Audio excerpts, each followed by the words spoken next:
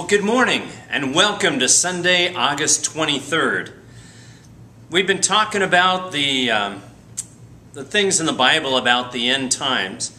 And, there's lots of fascinating and strange things that are talked about in Daniel, in Revelation, things that Paul talked about, things that Jesus talked about. And so we're trying to make some sense of that. But a lot of what makes sense of that is our response to what we read and our response to what we hear. Because you and I can't be responsible for the craziness going on out there, but we can be responsible for not letting any craziness get in here and how we react.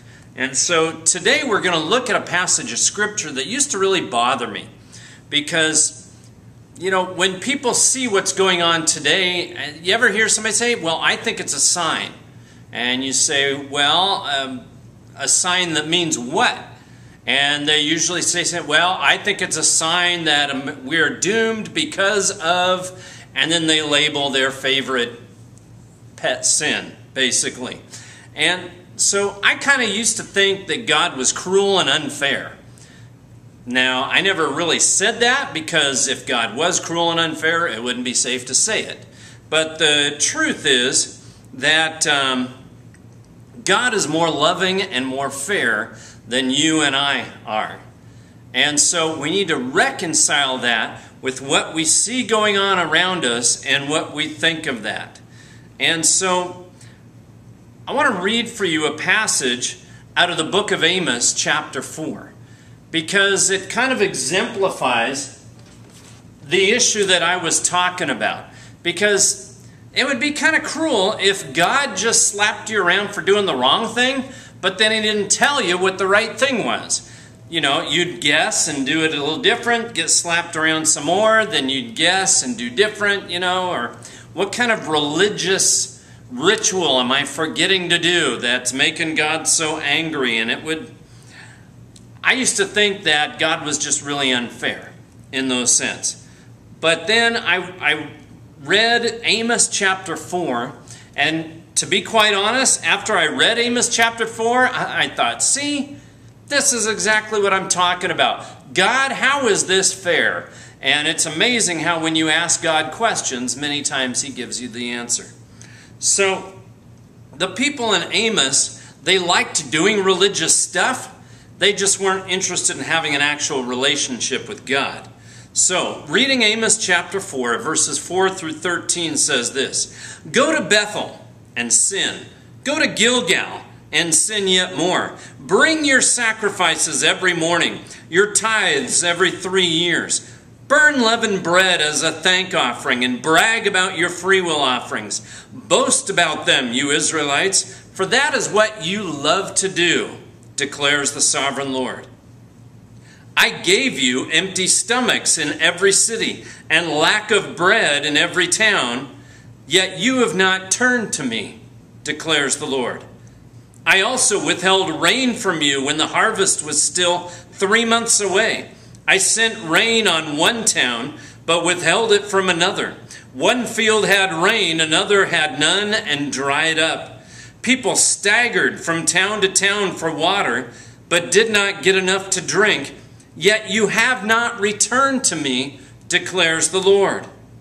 Many times I struck your gardens and vineyards. I struck them with blight and mildew. Locusts devoured your fig and olive trees. Yet you have not returned to me, declares the Lord. I sent plagues among you, as I did to Egypt. I killed your young men with the sword, along with your captured horses. I filled your nostrils with the stench of your camps. Yet you have not returned to me, declares the Lord. I overthrew some of you as I overthrew Sodom and Gomorrah. You were like a burning stick snatched from the fire, yet you have not returned to me, declares the Lord. Therefore, this is what I will do to you, Israel. And because I will do this to you, prepare to meet your God, O Israel. He who forms the mountains, creates the wind, and reveals His thoughts to man, He who turns dawn to darkness and treads the high places of the earth, the Lord God Almighty is his name. Now, I used to read that and think, how in the world are we supposed to know what he means by return to me? Is there a certain religious ritual, a sacrifice that they had forgotten about? So they tried doing this and bad stuff still happened, and they tried doing that and bad stuff still happened. And I used to think, that's kind of cruel that God would just leave them guessing while he takes shots at them. And then God opened my eyes to a very simple principle in that helps take us out of that darkness and into his marvelous light. But I couldn't help but read that and start thinking about 2020, right? I got an email and there was this funny thing on social media where somebody just kind of recounted in a funny way the first 6 months of 2020, and I just printed part of it for myself. It says the year began with Australia on fire, but then the USA and Iran almost went to war, and we still don't know if the fires in Australia even went out. People started talking about China taking extreme measures because of some outbreak in their country. But then people thought Prince Harry and Meghan leaving the royal family was a big deal. Then there was an impeachment trial, and suddenly it was over. Kobe Bryant died, and the UK left Europe. Then we started elections, and the Iowa elections happened, and nobody knew what the results of it was for days. President Trump halted all travel to China and Europe, and everybody accused him of overreacting and being a racist. And then Italy suddenly closed, and then France halted travel to there. People freaked out because Tom Hanks got COVID. Oh, we got to save Tom Hanks. And then he got better. All the schools, nail and hair salons closed, and suddenly Zoom became the communications hub of the world. The hardest commodities to find were hand sanitizer, face masks, ventilators for hospitals, and toilet paper. Toilet paper? My favorite term for this was Sharmageddon. Everyone freaked out because word got out of North Korea that Kim Jong-un died. And then all of a sudden, he wasn't dead. The Pentagon, at this point, released videos of UFOs, but at that point, nobody cared. Are you kidding me? Air Force video of UFOs, and nobody cares because bigger stuff is happening around here. Some nations were hit with massive plagues of locusts, and the U.S. had an invasion of murder hornets. Murder hornets. People were publicly protesting with guns, but nobody got shot. And then racial protest erupted, and nobody was 6 feet apart, and they were not in crowds of 10 people or less, and many of them weren't wearing masks, but the spread of COVID was blamed on backyard barbecues and church gatherings. Sports were canceled. A giant asteroid barely missed the Earth, and hardly anybody noticed. Oh, yeah, okay. Then scientists discovered giant structures beneath the Earth's surface, which some refer to as the blobs. Then scientists revealed that they had detected a radio signal from space that repeated every 16 days. And everybody begged, don't call them back. Don't send anything out there. We don't need any more. People then started tearing down statues and monuments because they thought that would help their neighbors more than actually feeding them or hiring them. And everyone on Facebook now thought they knew more than their doctor. A massive dust cloud from the Sahara Desert, kind of like the one in the movie The Mummy, reached all the way across the ocean and arrived at the United States. In Florida, they started talking about meth gators. The nation of Congo in Africa announced that their worst Ebola outbreak ever was finally over. And everybody's like, whoa, there was a worst Ebola outbreak ever? And then we found out about flying snakes. Flying snakes. And now All the cities are being destroyed by violence, and those cities are saying they need to get rid of their police department. I tell you, these are really crazy times. I mentioned several weeks ago about how things in Revelation start happening in Revelation chapter 6. And just to recount the first two verses, it begins with what's affectionately called as the four horsemen of the apocalypse. And there is a scroll in the hand of Jesus, and there are 7 seals on the scroll. And every time he takes off a seal in heaven, something on earth happens. So he takes off the first seal, and a voice says, "Come." And the first rider of these 4 horsemen of the apocalypse rides out, and it says he has a bow, and he is given a crown, and he goes out across the earth to conquer. Well, the word for bow in the Greek is toxin. So he has a toxin, and he's given a corona, and he goes out to conquer the earth. So, check that one off. That one's done. Then, in verse 3, the second horseman says, "Come." And it says, a rider on a fiery horse. We've seen lots of fire these days. Comes forth, and it says he has a weapon, a sword, a blade, and he is given authority to take peace from the earth. To take peace from the earth so that people would kill each other. And it's not talking about wars, it's talking about neighbor against neighbor. And he's given the authority to take peace from the earth. Who are the peacemakers in our community? Law enforcement. They're called peace officers. And right now, authority is being given to take the peace officers from these cities that are plagued with violence. It's like they're throwing gasoline on that fire. So, crazy things are happening right now. And you start reading Revelation chapter 6, you start going, oh, okay, check that one off. That's interesting. The next one to come after that is crazy food prices, which makes sense if trucks are not willing to drive downtown to deliver food anymore because they're not protected by police from rioters. So, after a disaster, you hear about people saying, oh, it's a sign from God. Well, this phrase that gets told again and again throughout this section of Amos is this: I sent this trouble on you, yet you have not turned to me. What does that mean? God is not cruel. He's not going to leave you guessing. So what does it mean to turn to Him?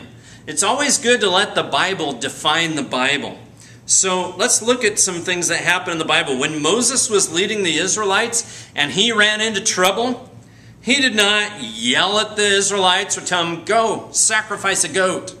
No, when they came to him rebelling or complaining or some plague broke out because of that, what they were doing, he would bow before God and ask Him what the deal was. He returned to God. He went to God and said, okay, God, what's going on? And he humbled himself before God. When Joshua's armies were defeated in battle, he fell down before God and asked why. You see how it's a lot more simpler than trying to figure out what religious ritual did we forget? When King David faced threats or defeat, he went before God and asked God what to do. So, why would God let all these hardships and difficulties come our way? Couple of reasons. After a while, God just stops holding back the repercussions for our actions, so that all of what we have done starts coming back on us because we didn't return to Him. How many of us never seem to find the time to pray and talk to God unless there's a problem? God allows problems to drive us back to Himself many times. See, God wants to spend time talking to us. But if you never do, then He's got to stir things up just to get us to talk. And our lives always go better when we are regularly talking to God. And I'm not talking about how He rewards you for putting in the time. The relationship with God, a close relationship with Jesus, is its own reward. So it is out of love for us that God sometimes let hardships and difficulties drive us back to Him. You think God is up there 8 months into 2020 going, what else do I got to do to get you guys talking to me? And yet people get in their mind the craziest things for what it means to be righteous. And a godless generation believes being offended and hateful and violent is the best way to demonstrate your righteousness. It's nutty. So let me ask you this. What is your response? In the book of James, chapter 1, verse 2, James said this, "Consider it pure joy, my brothers and sisters, whenever you face trials of many kinds." Consider it pure joy. And he said that because it drives you back to your knees before God, which is the best place to be. So, when you face a difficulty, what's your first response? Ranting on social media? Do you blame Donald Trump or Gavin Newsom? Do you protest? Or do you take it to the Lord in prayer? And do you honestly believe that God takes your prayers into account and does something about it? Let me ask you this. When is your regular prayer time? Right now, out loud, wherever you're watching this, just say out loud when your regular prayer time is. If you don't have one, get a sticky note, get a calendar out, set an alarm on your phone or something. Start with just 5 minutes a day. Or better yet, 5 minutes 3 times a day, like Daniel did. Have a prayer time to start taking these things to God, because there are some passages in Scripture that are just kind of frightening. If you turn to Ezekiel chapter 9, Jerusalem is violent. Horrible things are happening at that time in Ezekiel in Jerusalem. And God says He's going to bring an end to all the mess and all the horrible things that people are doing in Jerusalem. And what He does, and Ezekiel sees this in a vision, is He calls 6 angels with weapons in their hands, and He says, go through the city and kill them all. Just take your weapon and go through the city and kill them all. But before they do, He calls one more angel, and it says that angel has a writing kit, something to write things down. And he says this in Ezekiel 9, "Put a mark on the foreheads of those who grieve and lament over all the detestable things that are done in it." So God first sends an angel to put a mark on all of the people in Jerusalem who grieve and lament, who go before God and they're like, God, this is horrible what's happening. Please do something about it. Put a mark on them. And then He tells the other 6 angels, go out and kill everybody except for those who have the mark. Really? Kill them all except for the ones who actually care.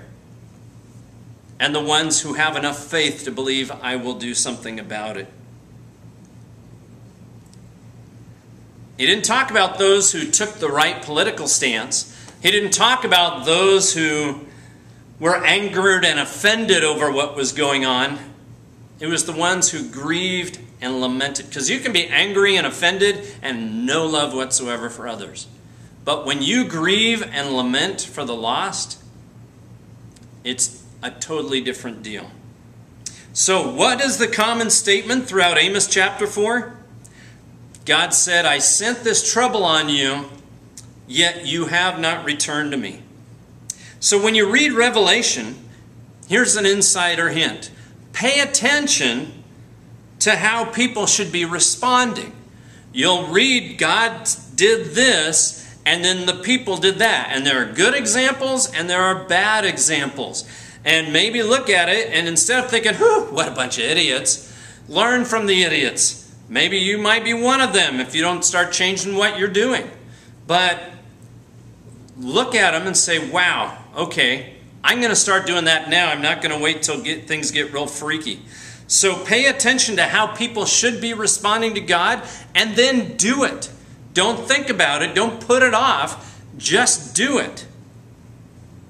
An example of this is Revelation chapter 9, verses 20 and 21. And it says this, the rest of mankind who were not killed by these plagues still did not repent of the work of their hands.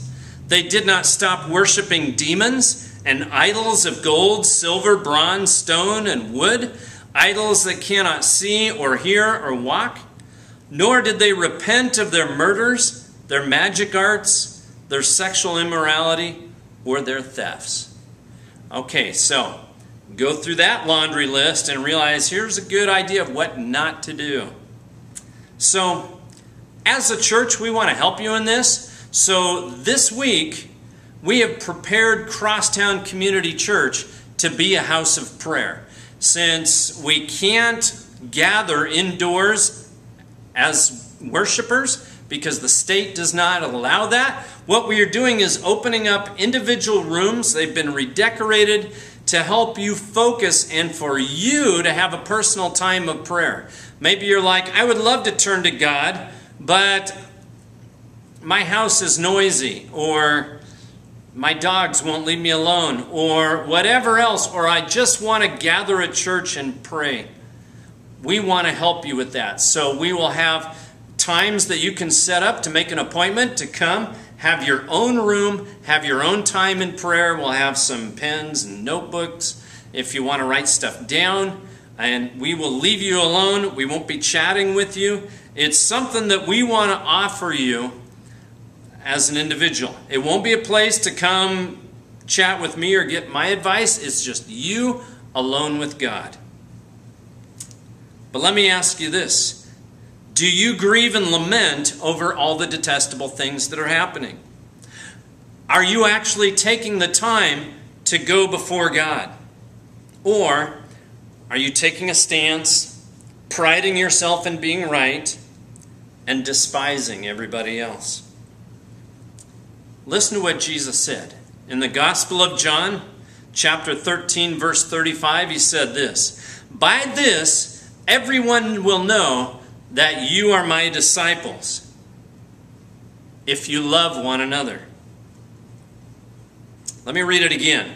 "By this, everyone will know that you are Jesus' disciple, if you love one another." So let me put this rather bluntly. If you don't have love for one another, you are not a disciple of Jesus. You may call yourself a Christian. In other words, I voted for Jesus, but my day-to-day life has nothing to do with him. We talked a lot about that in last week's message. But if you don't have love for one another, you are not a disciple of Jesus. If your heart doesn't break for the lost, if you don't grieve and lament over the widespread deception and what is happening to people, then you don't love them. If you don't have love for one another, you are not a disciple of Jesus. Your thinking probably lines up more like the Pharisees that you read about in the Gospels. And Jesus said in Matthew 5:20, "Unless your righteousness surpasses that of the Pharisees and the teachers of the law, you will certainly not enter the kingdom of heaven." So it's not about you taking the right stance. It's about how is your walk. Are you walking with Jesus? Do you love your neighbor as yourself? Luke's gospel says God is kind to the ungrateful and the wicked and tells you to be the same.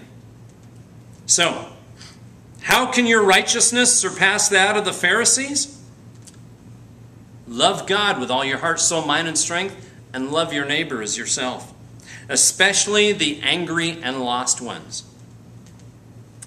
Now, let me tell you about another struggle I used to have as an individual.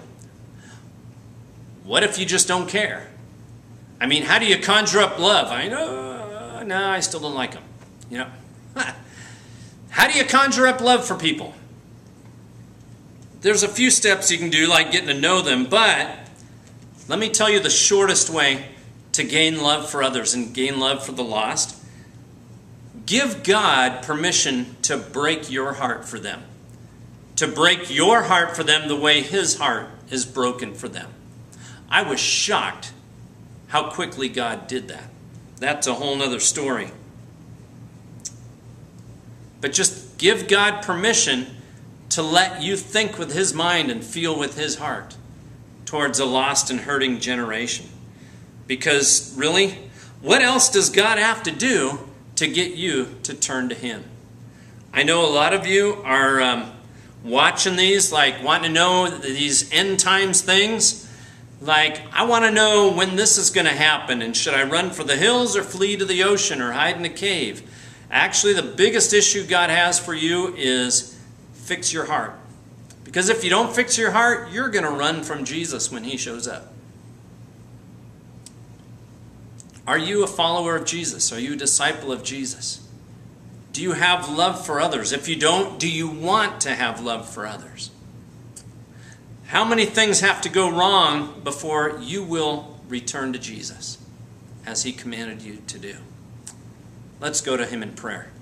Lord, I thank You that You didn't call us to a complicated set of rituals.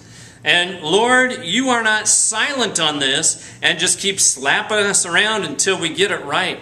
But Lord, we thank You that You have a deep love for us. And Lord, You drag these things out because Your word says You wish no one would be lost, but all would be saved and come to repentance.